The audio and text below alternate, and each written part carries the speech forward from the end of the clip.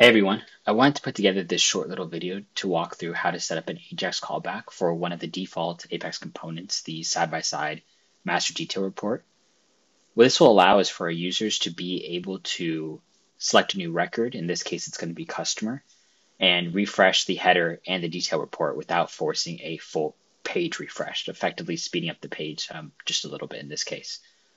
This is going to be applicable to this kind of report. However, you can use the very same technique to almost every component in Apex by utilizing these AJAX callbacks, which are found under your processing tab inside of your Apex page designer.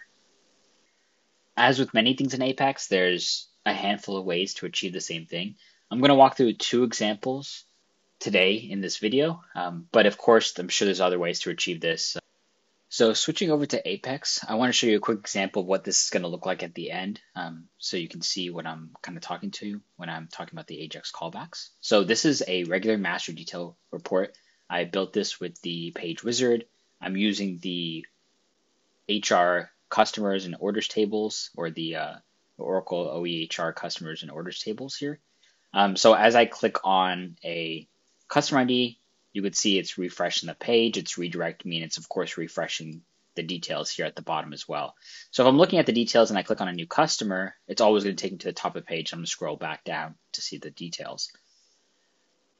This is being achieved by effectively redirecting me to the same page. In this case, it's page 7. And I'm redirecting to the same page, and there's a hidden page item for customer ID that this is setting, and then reloading the page and pulling the new version of the report.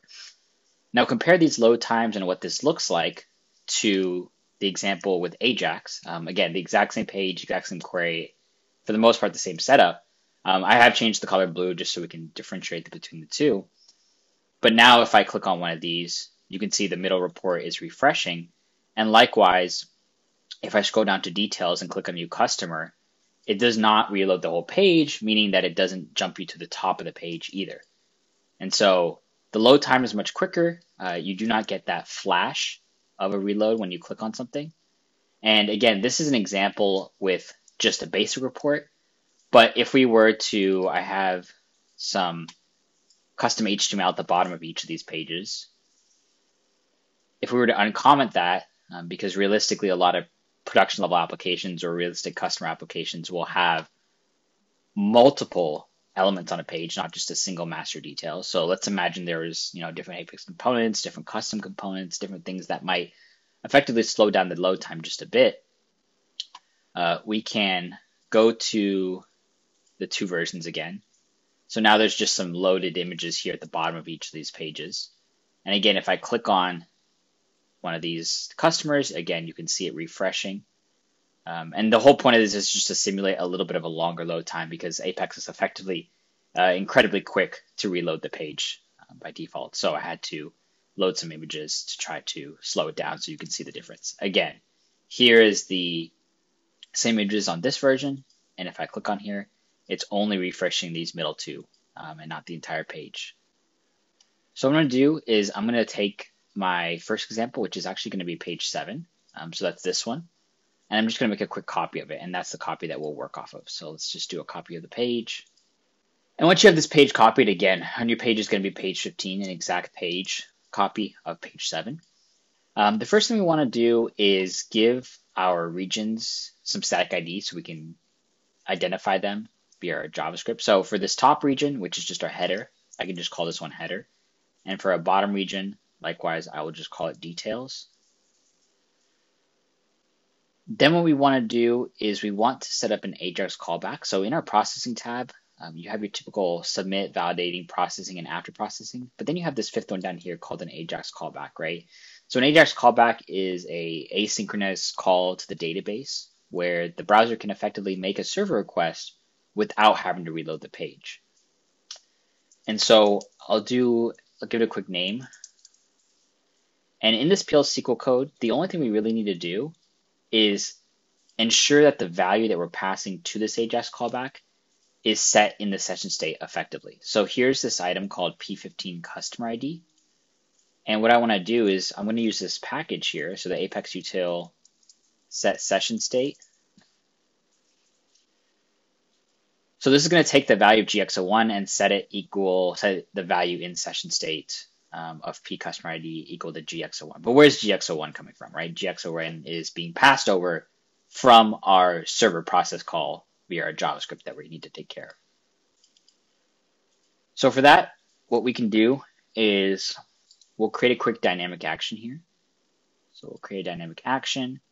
The action will be on a jQuery selector. And for the jQuery selector, we can give it a name. So click class. And on click, and the class is going to be T media list item wrap, like that. And if you're curious where I got this from, this is from actually the class over here. So if I inspect this page, you have a class called T media list item wrap, which is what's right here, T media list item wrap. And so that's what I'm targeting right now. So with the jQuery selector, we can say whenever someone clicks on that class, we can execute some event. So let's go over here and we want to do some JavaScript code. And for JavaScript code, we just need to do a couple things, right? We need to get the value of that customer that the user has clicked on, right? So we'll just define a variable just like that. And so this is going to get the value of that customer ID of the element that was clicked on. Now, where's this data element coming from, right? This is a data element for a customer ID. Well, we haven't quite set that just yet. So let's take a pause here. Let's go over to our query for this page. And this is the link that comes out of the box with Apex that's effectively, again, redirecting you to the same page, but setting the value of customer ID. So for now, I can actually just go ahead and comment that out. I'll just put null for now. We'll come back to this. And then under your link attributes, you actually want to change it from null to add that data attribute. So here's a data attribute for customer ID, and it's going to be equal to whatever customer you're clicking on. And then here's the same class, the T media list wrap class as a link attribute. We just need a comma here. All right. So with that saved, now we can go back.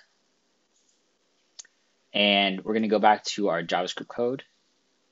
And this time we are going to first just validate that we got a correct ID. And if there is an ID that exists, we are going to set the value of a hidden page item. So this is P15 customer ID. We're going to set the value to what we found. Then we are going to call a server process down here. So inside that same if block, we can call the server process. And what we want to pass over is the customer ID that we just found. So we'll pass over that customer ID, and then we'll just close the bracket right there, put a comma, and open a bracket after that. Now here's where we decide what we're actually going to pass to the server. So here we can just copy and paste this code block. And we're going to say we're going to pass over text, instead of JSON. If it's successful, let's go ahead and call this JavaScript API to refresh our two regions. Remember, we gave the static ID of details and header. If there's an error, let's just log the error for now. And so with that being done, we can save.